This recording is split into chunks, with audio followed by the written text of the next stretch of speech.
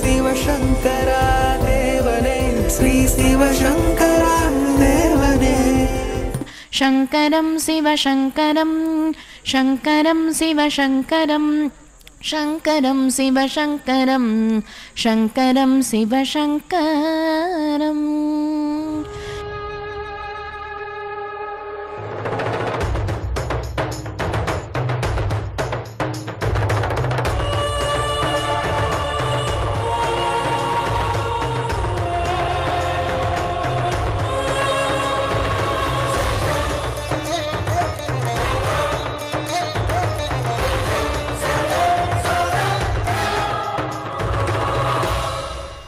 Questions? Yes.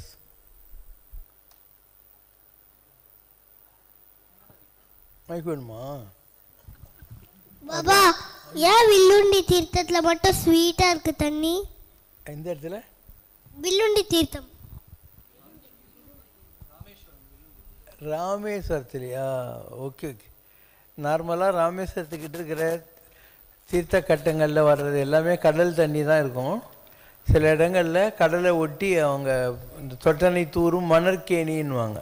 இந்த இடத்துல தோணாலையும் மணல்லேருந்து ஒரு கிணறு மாதிரி வரும்னு சொல்லிட்டு அந்த மாதிரி மணல்லேருந்து சில இடங்களில் வரும்போதும் அந்த மண்ணுடைய சார்பில் சிலது வாட்டரில் டிஃப்ரென்ஸ் இருக்கலாம். அந்த உப்பு கரைசல் கம்மியாக இருக்கலாம், அவ்வளோதான். Okay. Question Baba, why do they show the Jadamudi in the temple?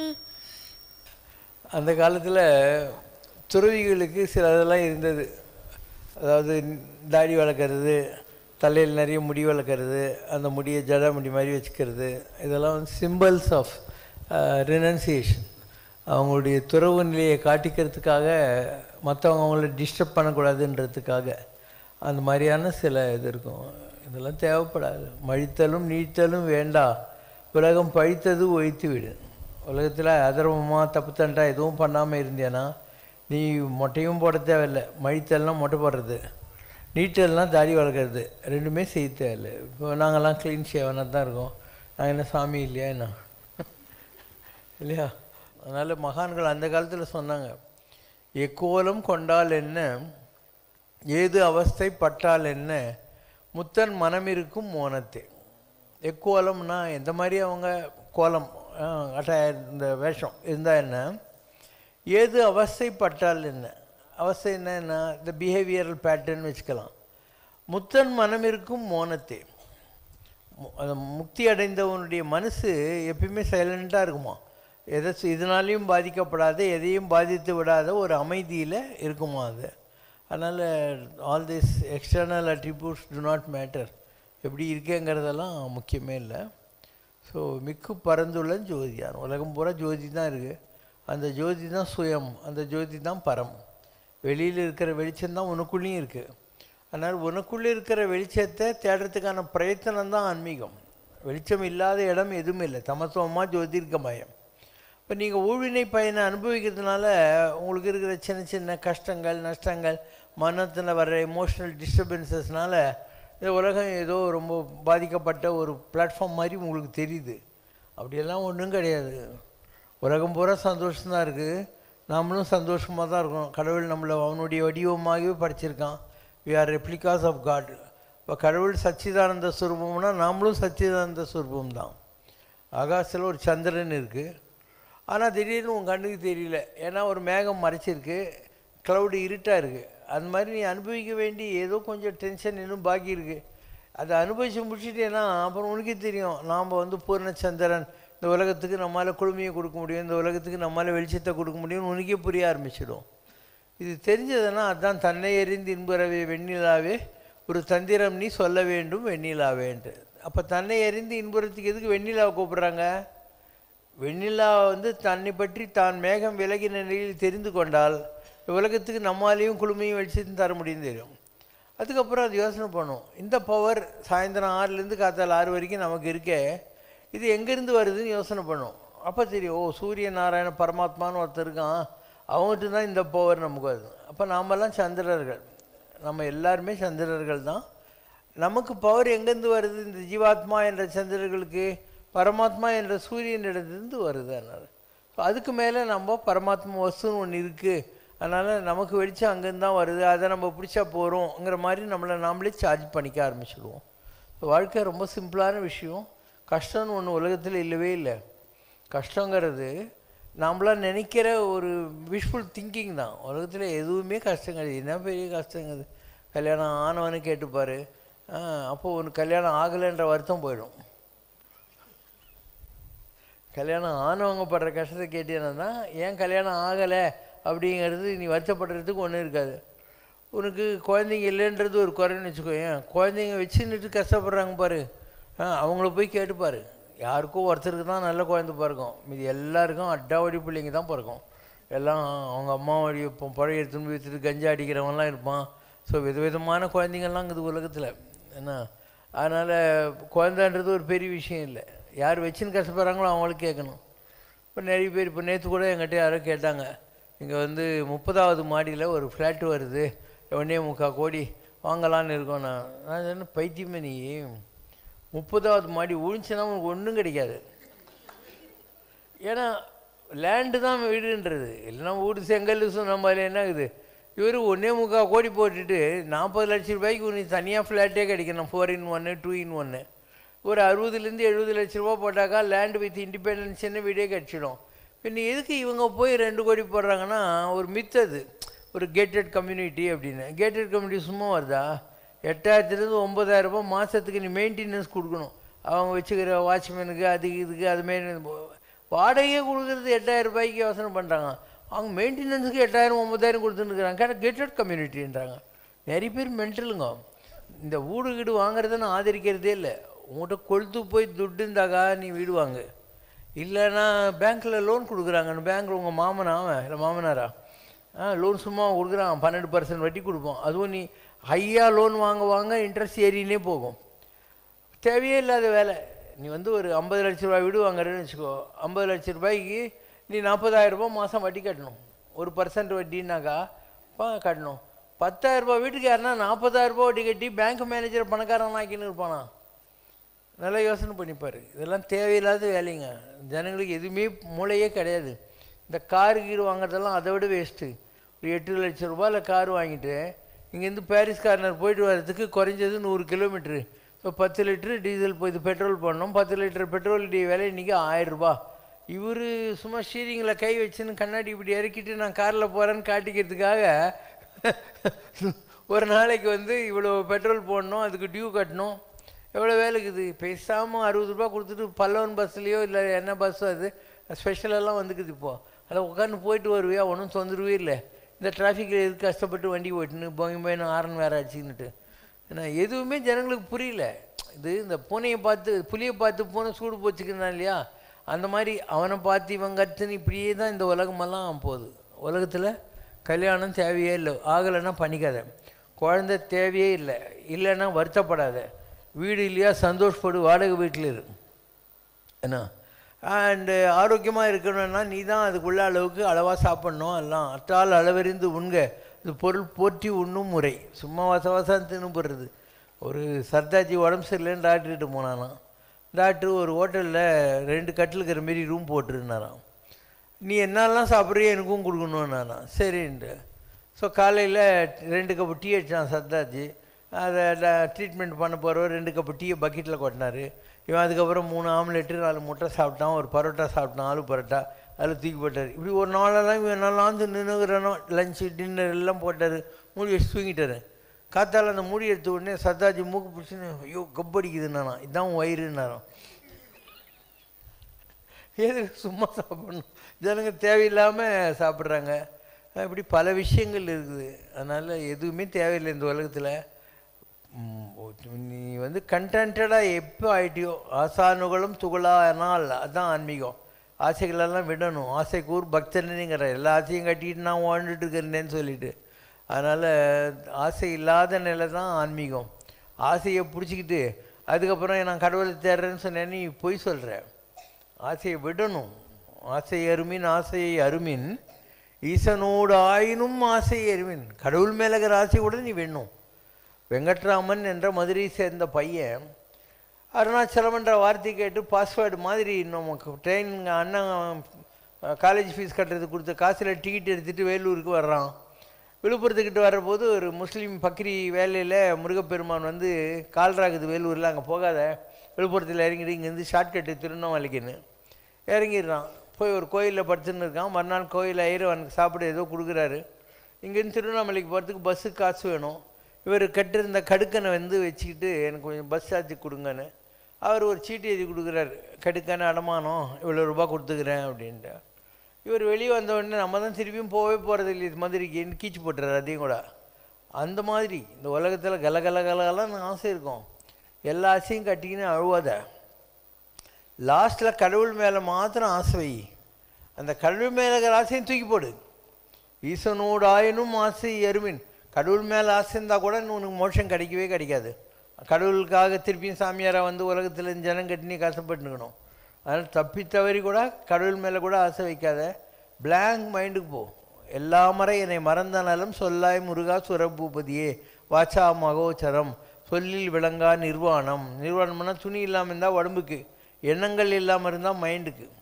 So எண்ணங்களே இல்லாத ஒரு பிளாங்க் மைண்டு உனக்கு வேண்டியிருக்கும். ஸோ அந்த மைண்டு தான் நீ அச்சீவ் பண்ண வேண்டியது. அதுதான் மோட்சம் பண்ணுறது. மோட்சம் பண்ணுறது அமெரிக்கன் எம்பசி வாசலில் நின்று பாஸ்போர்ட் வீசா காட்டி வாங்கி போகிற டோக்கன் கிடையாது. இந்த உலகத்தில் இருக்கிற போதே ஆசையை விட்டு உன்னுடைய ஆத்மான்ற ஜோதி இந்த உடம்புன்ற ஜெயிலுக்குள்ளே மாட்டின்னு இருக்குது. இந்த ஜெயிலில் இருந்து அந்த ஆத்மா ஜோதியை தனியாக பிரிச்சிடுறது. அதுதான் வந்து லிபரேஷன். அதுதான் மோட்சம்னு சொல்லக்கூடியது. அது அச்சீவ் பண்ணுறதுக்கு தான் மக்கள் ட்ரை பண்ணணும். நீ எத்தனை கோயில் சுற்றினாலும் எத்தனை சாமியாரை போய் பார்த்தாலும் அதெல்லாம் வந்து உனக்கு ஒரு எப்படி ஒரு வெயில் காலத்தில் ஏசி ரூமில் இருந்தால் கொஞ்சம் நல்லா இருக்குது, அவ்வளோதான். அந்த மாதிரி தான் கோயில் வழிபாடு சாமியார் மகான் எல்லாமே அவ்வளோதான். நீ தான் விடணும் ஆசையை. ஆசையை விடுறதுன்றது உன்னால் தான் முடியும். இன்னொருத்தர் உன்னை விட வைக்க முடியாது. நான் இதை பிடிச்சின்னு விடுன்னா என்ன அர்த்தம் இல்லையா? அதனால் நான் தான் விடணும். ஆசையை நீ தான் விடணும்.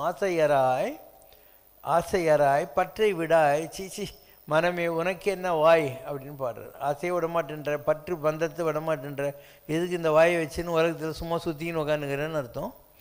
ஆசையை விடுவது. ஆசானுகளும் துகளாயின பின்னா பிளாஸ்ட் ஆயினும் எந்த எண்ணமும் இருக்கவே கூடாது. இது முடியுமான்னா முடியும், கட்டாயம் முடியும்.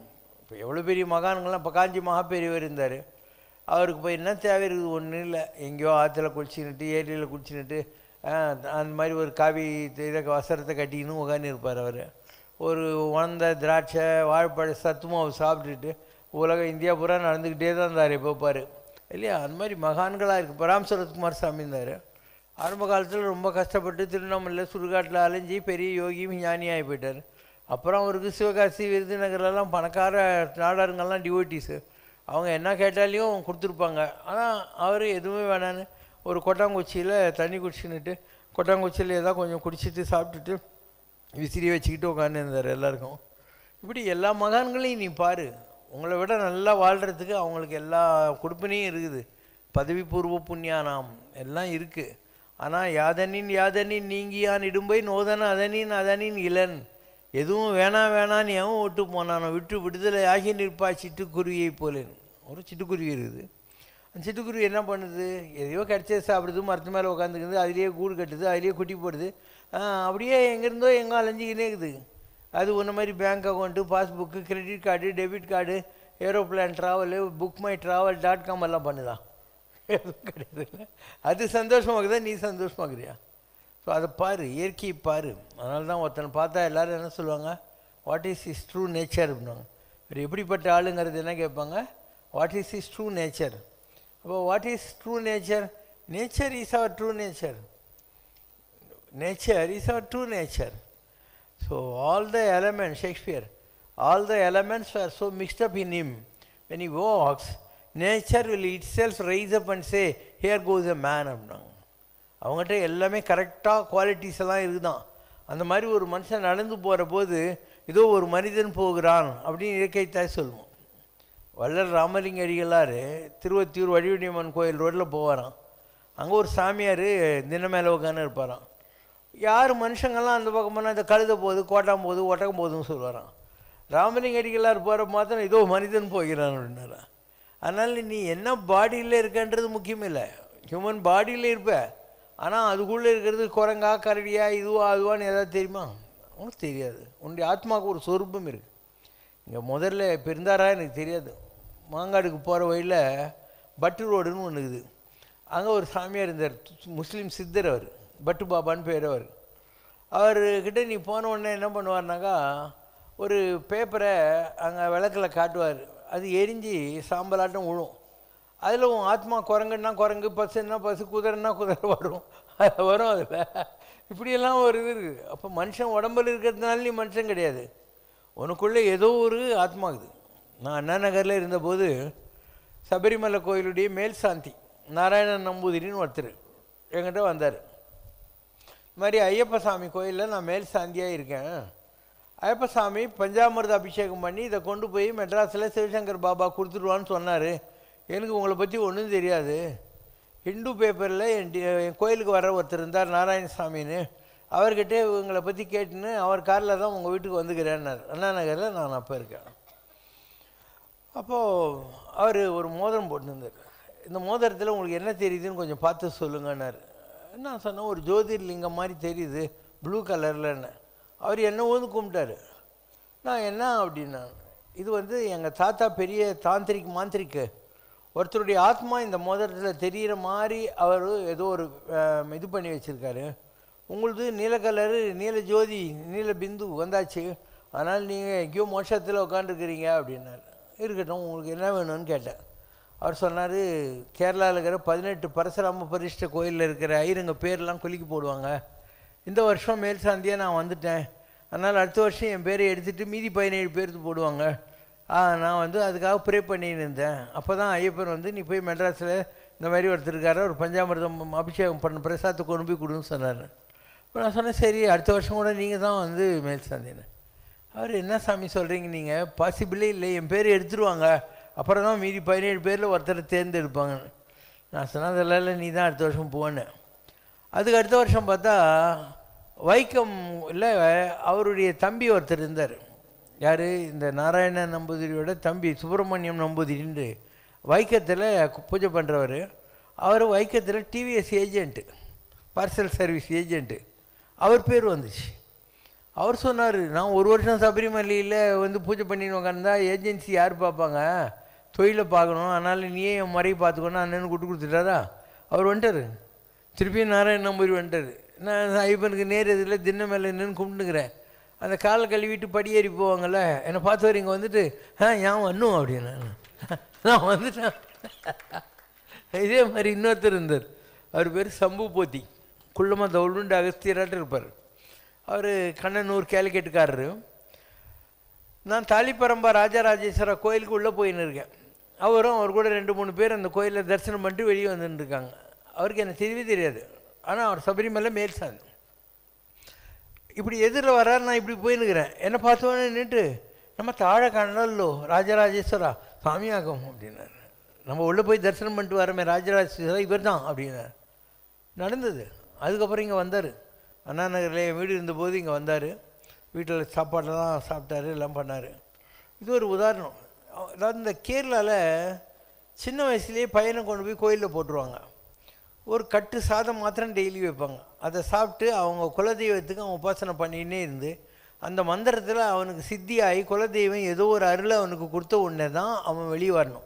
அது வரைக்கும் அந்த சமாதி தான் அந்த கோயிலில், குலதெய்வம் கோயில் உட்காந்துன்னு பூஜை பண்ணி கட்டி சதத்தில் இருக்கணும். அதனால் அவங்களுக்கு நம்பூரில் இருக்கிற கோயில் பூஜைலாம் பண்ணுறவங்கள விட நல்ல ஒரு மகிமை ஒன்று.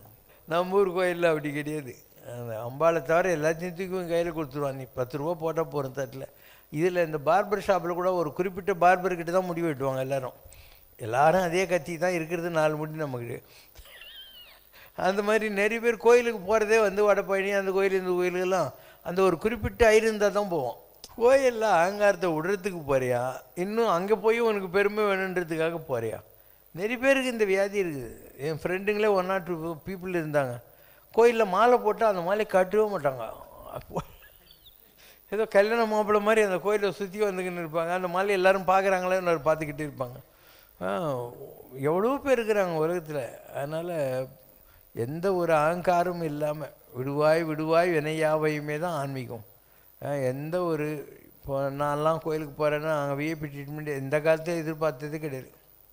நான் பாட்டிக்கு லைனில் நிற்பேன், நான் பாட்டிக்கு போவேன் இல்லையா.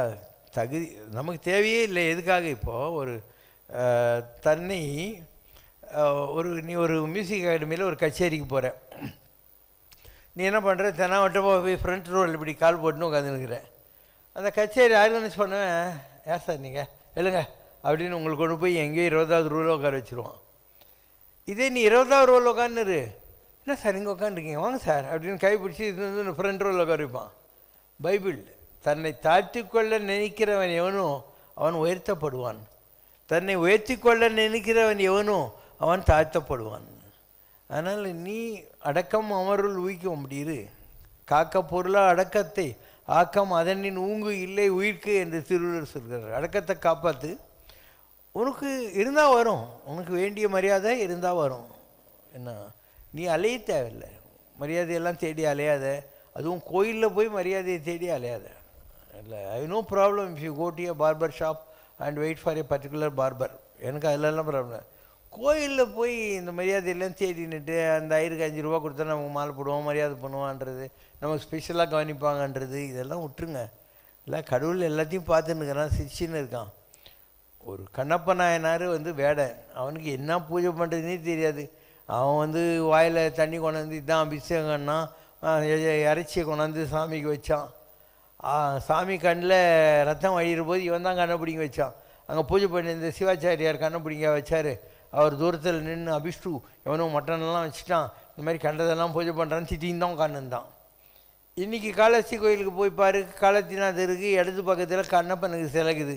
அந்த சிவாச்சாரியாருடைய கொள்ளு பேரை இன்னி வரைக்கும் 2 பேருக்கும் சேர்த்து கற்பூரம் காட்டின்னுக்கிறான் இல்லையா. சிவனுக்கும் கற்பூரம் காட்டின்னுக்கிறான், கண்ணப்ப நாயனாருக்கும் காட்டின்னுக்கிறான். அதனால் ஒரு பன்றி வேட்டையாட போன கண்ணப்பன்கிட்ட ஒரு கள்ளம் கபடமற்ற ஒரு பக்தி இருந்தது. அதனால் கடவுளுக்கு உவப்பானவன் ஆனான். ஒரு வேனிட்டின்றாங்க இல்லையா, அதுக்கு வித்யா கர்வம்னு பேர்.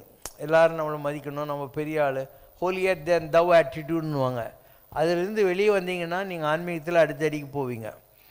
எல்லா இடத்துலையுமே இந்த அகங்காரத்தை தேடி அலையிறது, அகங்காரத்தை விடுறதுக்கு தான் ஆன்மீகம்னு பேர். அகங்காரத்தை தேடி அலைய தேவையில்லை. அதனால் இதெல்லாம் மக்களுக்கு புரிகிற காலம் வரணும். ஏன்னா இன்றைக்கி வரைக்கும் வரல.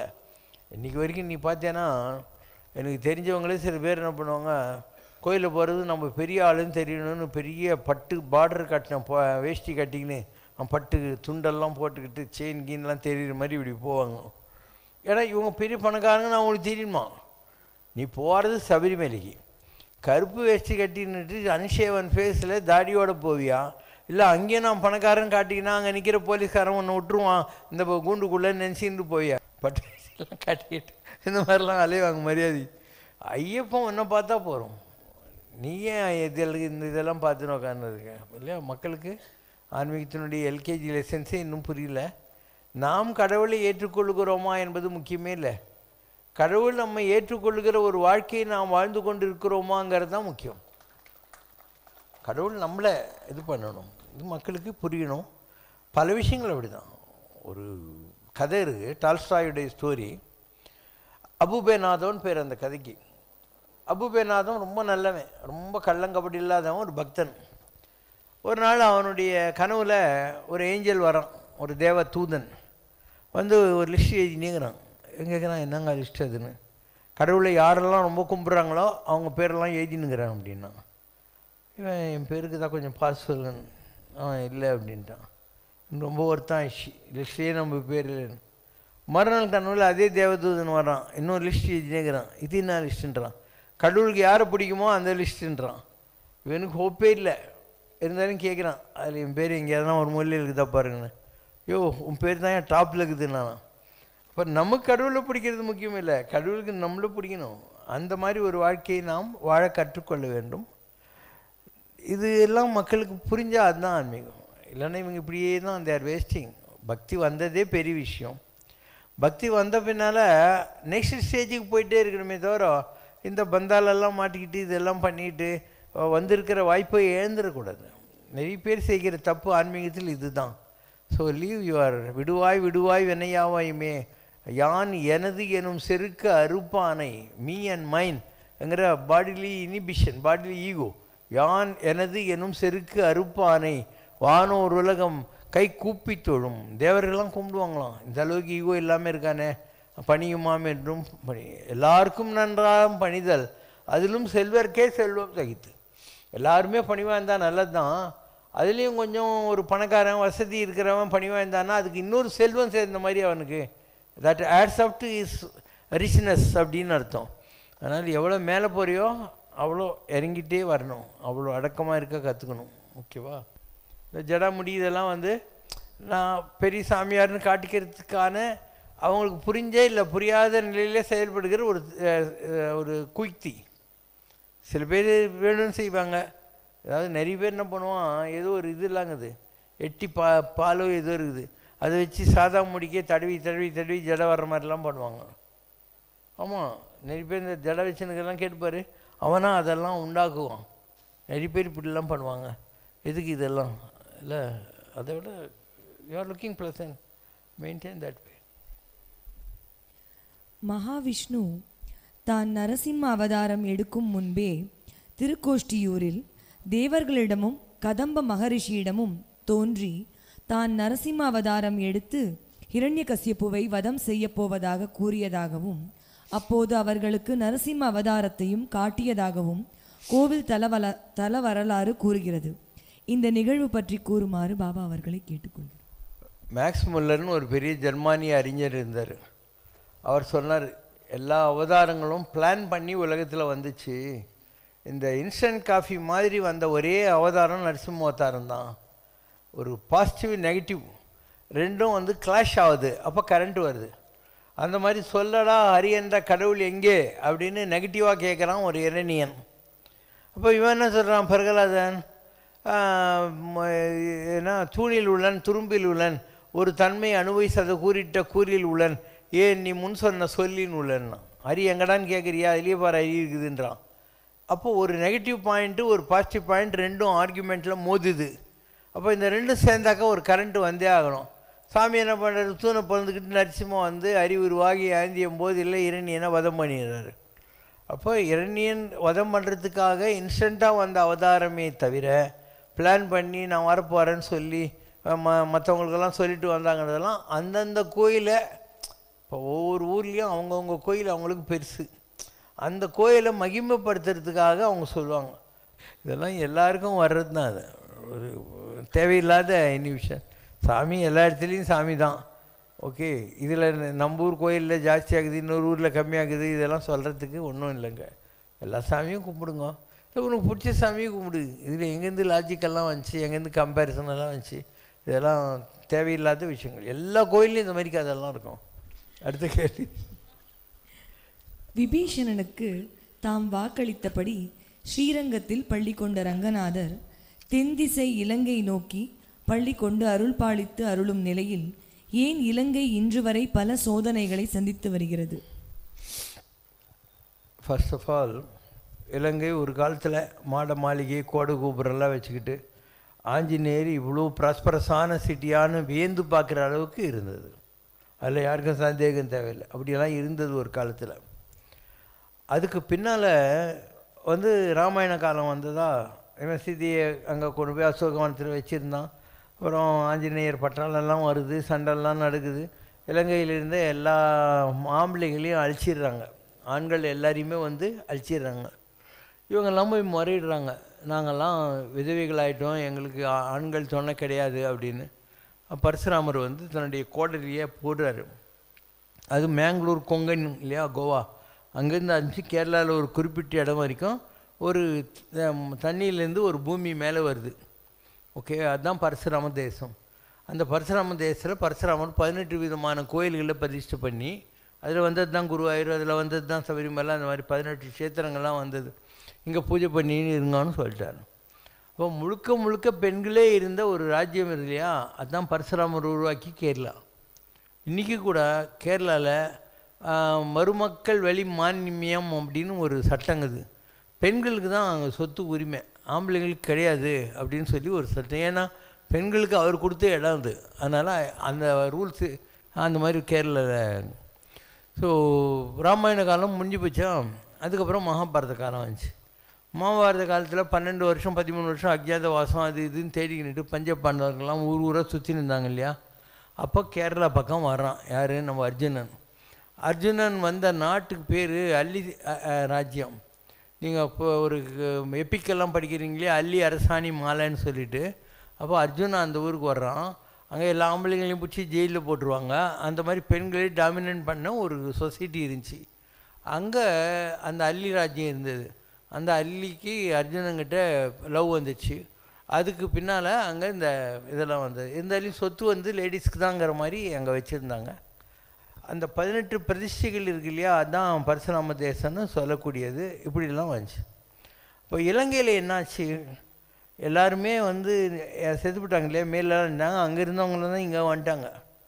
மோஸ்ட்லி இந்த பக்கத்துக்கு வந்துட்டாங்க எல்லோரும்.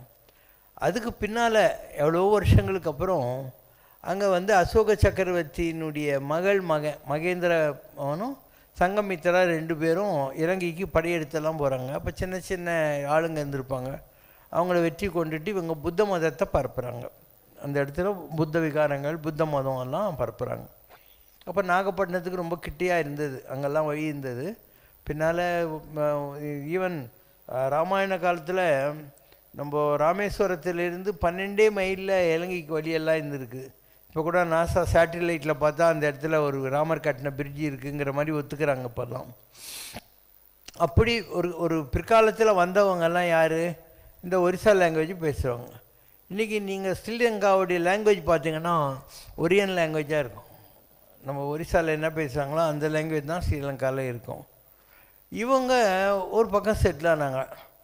அதுக்கப்புறம் அங்கே யாழ்ப்பாணத்து தமிழர்கள் இருக்காங்க இல்லையா, ஜாஃப்னால் இருந்தவங்க, யாழ்ப்பாணம்னு பேர் இதுக்கு, அவங்கெல்லாம் ஒரு ரேஸாக இருந்தாங்க.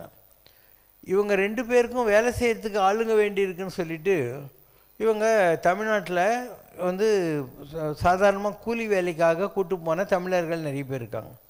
இந்த கூலி வேலைக்கு போனாங்க டீ எஸ்டேட்டில், ரப்பர் எஸ்டேட்டில். இந்த தமிழங்கள்லாம் அங்கே இருக்கிற தமிழங்களும் மதிக்க மாட்டாங்க.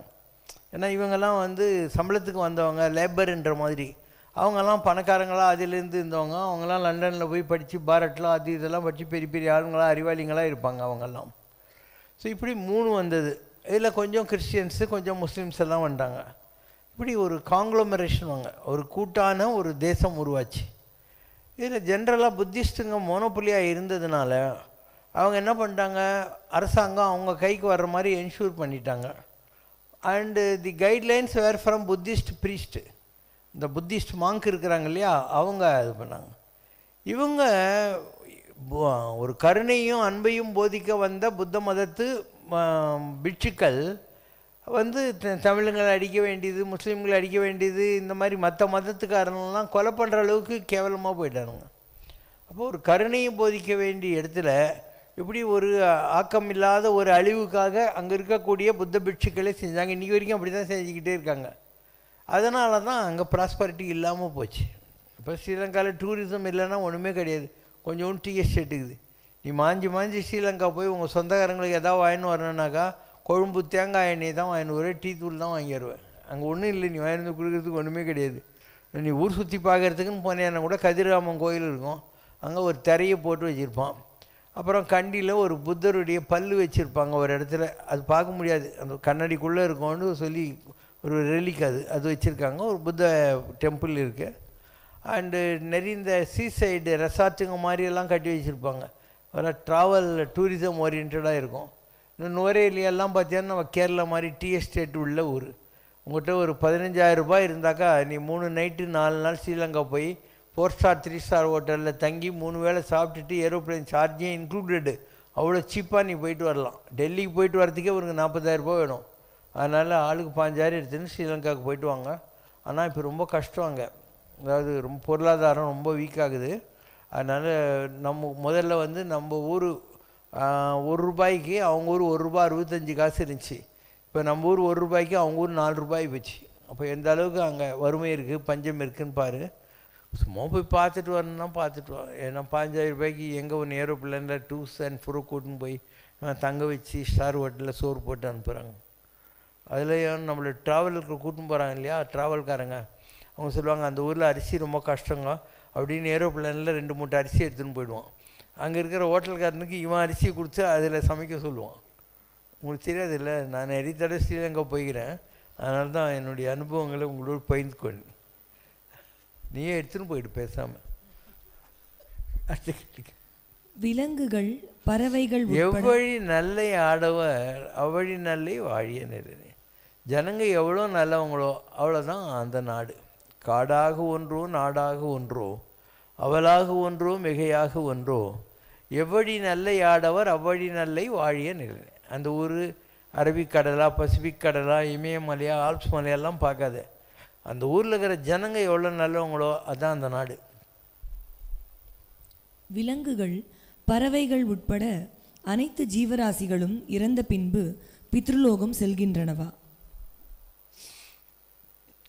இப்போ சிங்கிள் செல்லுலார் மல்டி செல்லுலார் இதெல்லாம் உங்களுடைய பௌதிக விஞ்ஞானத்தில் இருக்குது இல்லையா, உங்களுடைய ஜுவாலஜி பயாலஜியில் இருக்குது. அதனால் இந்த சொர்க்கம் போகிறது பித்ருலோகம் போகிறதுங்கிறதெல்லாம் இந்த மாதிரி சின்ன சின்ன இது கிடையாது. கணம் கணம் தோன்றி கணம் கணம் மறையும் பிணம் பல அப்படின்னு பிடி வேறு சொல்லுவார் சுந்தரனார், மனோன்மணியம் சுந்தரனார் சொல்லுவார். அதனால் உங்கள் கண்ணெதிலே தெரியும், ஒரு ஒன்றுத்துக்கும் ஆயுசு வேறு வேறு. ஒரு ஈசலுக்குள்ள ஆயுசு வேறு, கொசுக்குள்ள ஆயுசு, ஈக்குள்ளது, எறும்புக்குள்ளது, இந்த மாதிரி ஆயுசு வேறு வேறு. அதெல்லாம் என்ன ஆகும்னா இங்கேயே அக்கார்டிங் டு டார்வின் தியரி செத்து மடிஞ்சு அடுத்த லெவலுக்கு, செத்து மடிஞ்சு அடுத்த லெவலுக்கு போய்கிட்டே இருக்கும் அதெல்லாம். அதனால் அதுங்கெல்லாம் அந்த பாவ புண்ணியங்களுக்கு ஆட்பட்டவை அல்ல. அதுக்கு அறிவு கொடுக்கல, ரேஷ்னல் மைண்ட் கொடுக்கல. இந்த ஆறாவது அறிவை கொடுத்த மனுஷனுக்கு மாத்திரம்தான் பாவம் புண்ணியம். அவனுடைய செயல்களுக்கு ஏற்ற மாதிரி அவனுக்கு நரகத்துக்கு போகிறது, இல்லை பித்ருலோகத்துக்கு போகிறது, திருப்பியும் வர்றது, திவசம் பண்ணுறது. எந்த கொசுவாவது அவங்க தாத்தா கொசுக்கு திவசம் பண்ணுதா? அதனால் இது மனிதர்களுக்கு தான் அந்த மாதிரி ஒரு உயர்நிலையை அடையாத இந்த சின்னஞ்சிறு ஆத்மாக்களுக்கு அதெல்லாம் கிடையாது. திருவானைக்கோவிலில் உள்ள அகிலாண்டேஸ்வரிக்கு அம்பாளின் உக்ரகம் தணிய ஆதிசங்கரர் ஸ்ரீசக்கரம் சிவச்சக்கரம் இரண்டையும் செய்து இரு காதுகளில் அணிவித்ததாக தெரிகிறது. பொதுவாக ஸ்ரீசக்கரம் சிவச்சக்கரம் போன்ற சக்கரங்களை பீடத்தின் அருகிலோ இல்லை மூர்த்தியின் மேலோதான் பொருத்துவார்கள். இக்கோவிலில் மட்டும்தான் தோடுகளாக அணிவித்து அம்பாளை சாந்தப்படுத்தியுள்ளார். அதனால் அம்பாளுக்கு ஒவ்வொரு காதிலும் இரு தோடுகள் இருக்கின்றன. இதன் விசேஷ காரணம் பற்றி விளக்கவும். பொதுவாக ஆதிசங்கரர் நிறைய கோயில்களை பிரதிஷ்டை பண்ணியிருக்கார். இப்போ நீங்கள் சிருங்கேரி சாரதாம்பிகை கோயில் பார்க்குறீங்க, ஆதிசங்கரர் இது. இந்த மாதிரி எவ்வளவோ இடங்களில் அவர் பிரதிஷ்டை பண்ணிருக்கார். இங்கே காஞ்சி காமாட்சி கோயில் இருக்குது. ஆதிசங்கரர் பத்ரிநாத் கோயிலுக்கு போனபோது அங்கே தப்த கொண்டம்னு ஒன்று இருக்குது, சுடு தண்ணீர் சல்ஃபர் வாட்டர் இருக்குது. அதில் அவருக்கு 2 சாலக்கிராமம், சாலக்கிராமம்னா கல்லில் ஏதோ ஒரு வடிவத்தில் இருக்கிறது. அப்படியே அவருக்கு 2 கல் கிடச்சிது. அதில் ஒரு கல் தான் பத்ரிநாராயண சாலக்கிராமம். அந்த கல்லை வச்சுப்புட்டு அதுக்கு சந்தனத்தில் மேக்கப் போட்டு இப்படி பத்மாசனத்தில் உட்காந்துக்கிற மாதிரி இருக்கும். அது கல் தான், அது தப்த குண்டத்தில் கிடச்சிது. அதே மாதிரி காஞ்சி காமாட்சி அம்மன் கோயிலுக்கு போகிறீங்க, காமாட்சி அம்மனுடைய விக்கிரகம் பிற்காலத்தில் வந்தது. நீங்கள் காமாட்சி அம்மனுக்கு குங்குமார்ச்சனை அந்த முன்னால் இருக்கிற சக்கரத்தில் பண்ணிவிட்டு இந்த பக்கம் அரூபலட்சுமின்னு ஒன்று இருக்குது. அந்த குங்குமத்தை அரூபலட்சுமி மேலே தடவி தான் உங்கள் வீட்டுக்கு எடுத்துன்னு போகணுன்னுவாங்க. ஏன்னா அதுதான் அவருக்கு கிடச்சிது, பத்ரிநாத் கோயிலில் கிடச்சிது. அதனால் ஆதிசங்கரர் சன்மதங்களை ஸ்தாபித்து சனாதன மார்க்கத்தை வேத மார்க்கத்தை காப்பாற்றுவதற்காக வந்தவர். அவர் மோஸ்ட் ஆஃப் த டெம்பிள்ஸில் ஏதோ ஒன்று பண்ணியிருப்பார். இப்போ காளிகாம்பல் கோயிலுக்கு அங்கே அர்த்த மேரு பண்ணியிருக்காரு. காஞ்சி காமாட்சி அம்மன் கோயிலில் பெரிய மேரு பிரதிஷ்டை பண்ணியிருக்காரு. திருவானை கோயிலில் அந்த மாதிரி தாடகத்தை பண்ணியிருக்காரு. இந்த மாதிரி செய்யறதுக்கு பல காரணங்கள் என்னென்னா, ஒரு ராட்சசன் இருக்கான்னா அவனை கொண்டுட்டு உக்கிரகமாக இருக்கும். நரசிம்மர் இரண்யனை வதம் பண்ணி அந்த ரத்தம் கொஞ்சம் அவரும் குடிச்சிட்டதுனால ஆவுன்னு கத்தின்னு உட்காந்துருந்தாரான்.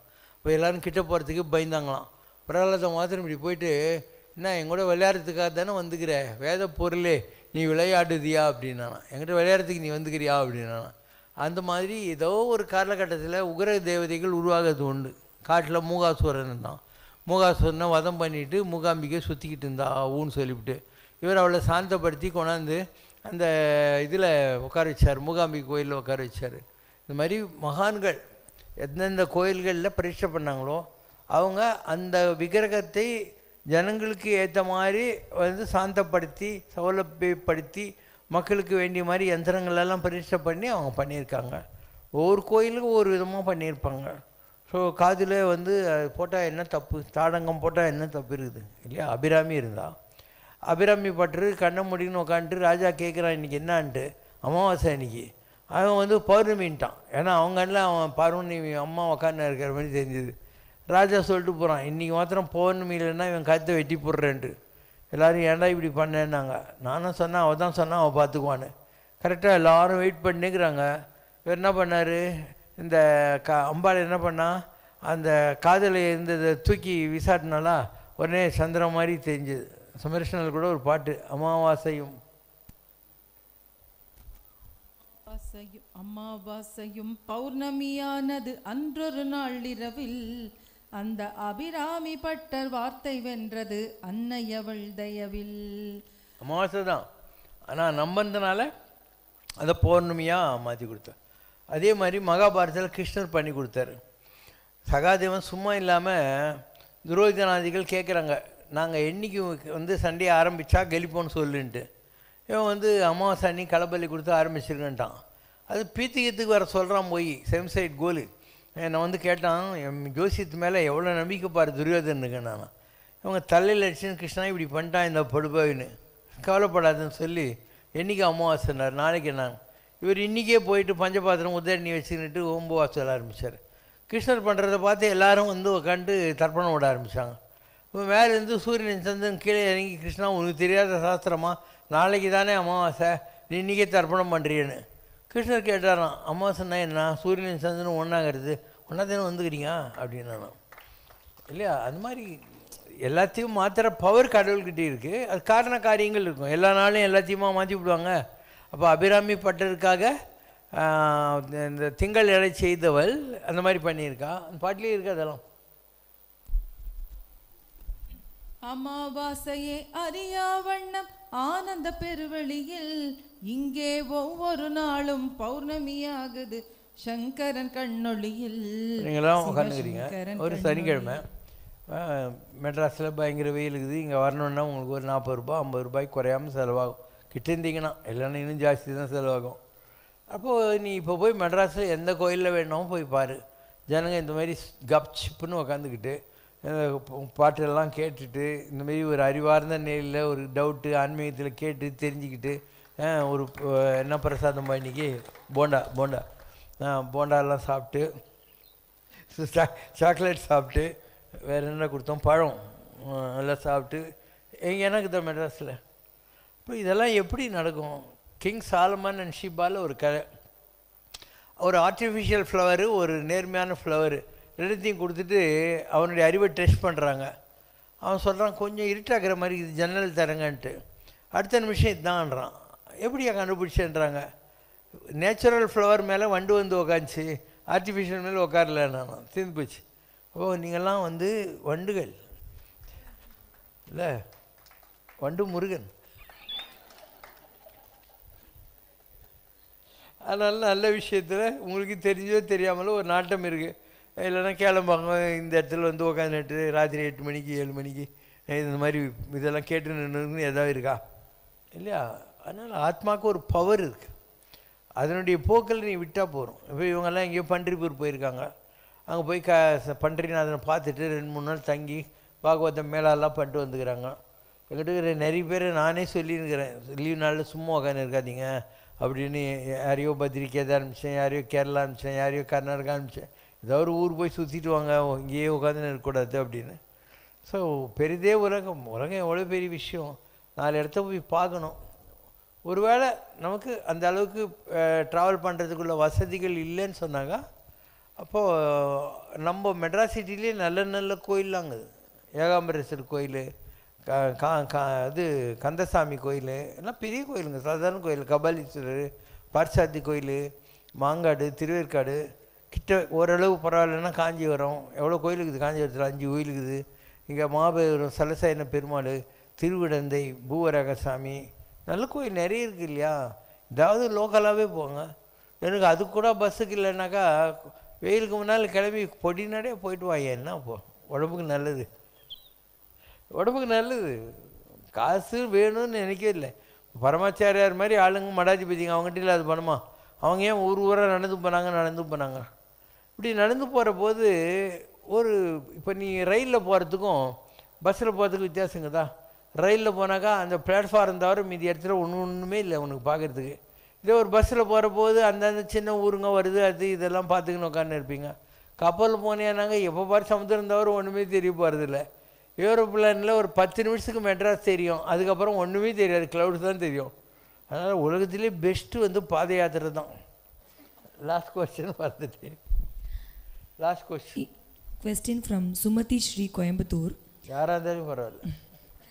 I recently visited Chitraguptar and Yamadharmaraja temple on Chitra Purnami day and came to know that he has been worshipped as Kuladevam by few people and surprised to see him with golden alankaram. But I had a doubt how to worship Lord Yama. What must be our prayer in this temple? What is the significance of this temple? பொதுவாக இந்த தெய்வங்கள்ங்கிறதெல்லாம் ஒளி வடிவத்தில் இருக்கும். உருவம்ன்றது மனுஷனாக பிறந்ததான். மற்றபடி நீ பார்க்குற எந்த கடவுளாக இருந்தாலையும் நீ நினச்சி வச்சுருக்கிறது வேறு. இப்போ நீங்கள்லாம் முருகர்னோடனே ஒரு கையில் வேல் வச்சு இன்னும் மயில் மேலே உக்காந்துங்கிற ஆளை பார்க்குறீங்களா? முருகர் அப்படி இருக்க மாட்டார். அங்கே இருக்குது பாரு, காட்டுறாடி 1 2 3 எடுத்துன்னு அப்போது முருகர் பிள்ளையார் நீங்கள் பார்க்குற மாதிரி இருக்க மாட்டாங்க. இதெல்லாம் எப்படி வருதுன்னா எல்லாம் ஒளி வடிவம். ஜோதி சுயம் ஜோதி பரம் மாதிரி நிஜமான கடவுளுடைய வடிவமெல்லாம் நீங்கள் தெரிஞ்சு வச்சுருக்கிற மாதிரி இருக்காது. மகாவிஷ்ணுனாக்கா நீ திருப்பதி பெருமாளை பார்க்குற இல்லையா, அப்படி தானே இருக்கும். அப்படி இருக்க மாட்டார். 3 நாமந்தான் வருது. 3 நாமந்தான் Mahavishnu. Proton neutron electron alpha beta gamma Brahma Vishnu சங்கரா 3 நாமம் வரும். இப்போது பிள்ளையாருன்னா இப்படி தான் இருப்பார், முருகன்னா இப்படி தான் இருப்பார். திருப்பு இங்கே வை, மேலே வை, நீ தள்ளின்னு இல்லை, அப்போ தான் அவங்க கண்ணுக்கு தெரியும். அந்த உட்காரவங்களுக்குலாம் தெரியணும். இப்போ பார்த்தீங்கன்னா ஒரு மயில் இருக்கா கீழே, கெட்டியா போடுறா, இங்கே கீழே ஒரு மயில் இருக்கா, மயில் மேலே ஓம் இருக்கா, வடமொழி ஓம், இதுதான் ஓம். மயில் மேலே உட்காந்துருக்கார் இல்லையா, இதுதான் முருகர்னு சொல்கிறது. முருகர் இப்படி தான் இருப்பார். நீ முருகர் வேலை வச்சுன்னு வள்ளி தேவையின் நாடு இருப்பாருன்னு நினச்சான்னு ஒரு முருகர் கிடைக்கவே மாட்டேன் இந்த ஜென்மத்தில். இந்த பிள்ளையார் எப்படி இருப்பார் தெரியுமா? இப்படி தான் இருப்பார். தேங்காய் குடுமி. ஆனால் தான் உங்கள் வீட்டில் நீங்கள் கலசத்தில் தேங்காய் வைக்கிறது அதே தான் அவர். தேங்காய் குடுமி தான் அவரே. இது பாரு, இங்கே ஒரு ஓம் இருக்குது பாரு, 3ஆம் நம்பர், இது வலது கை.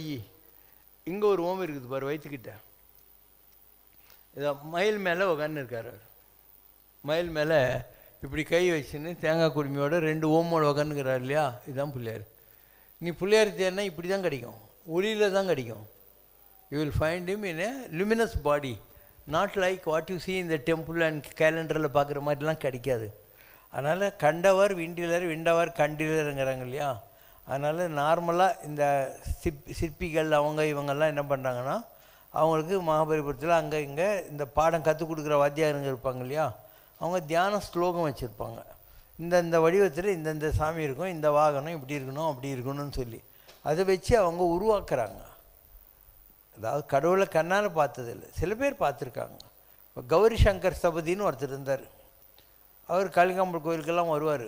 ரொம்ப பெரிய உபாசனை பண்ணவர், ஆச்சாரி தான், ஆனால் பயங்கர உபாசனை பண்ணவர் அவர்.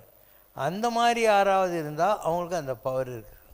மற்றபடி பெரிய அளவுக்கு எல்லாம் புக்கில் படிச்சுட்டு இல்லை அந்த பாடசாலையில் போய் படிச்சுட்டு கல்லில் அடிக்கிறவங்களுக்கெல்லாம் தெரியாது இதை பற்றியெல்லாம். அதனால் நீங்கள் பார்க்குற யமன் சித்ரகுப்தன் இந்த கன்செப்டெல்லாம் புராணங்களில் இருந்து வர்றது தான்.